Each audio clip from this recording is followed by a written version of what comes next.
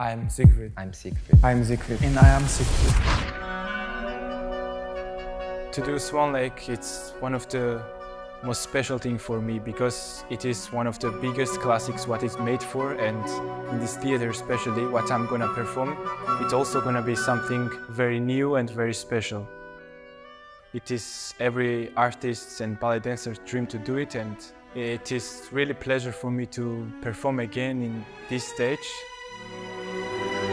This Siegfried is going to be different than the traditional Siegfried that people are used to. This one has certain mental issues and traumas.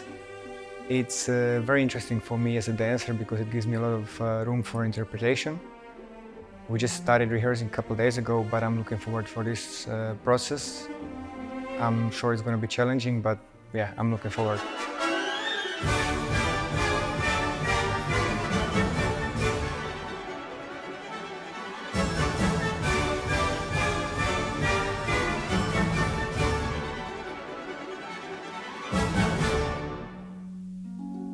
To dance this role is very emotional in the way like I can express myself in a really human way.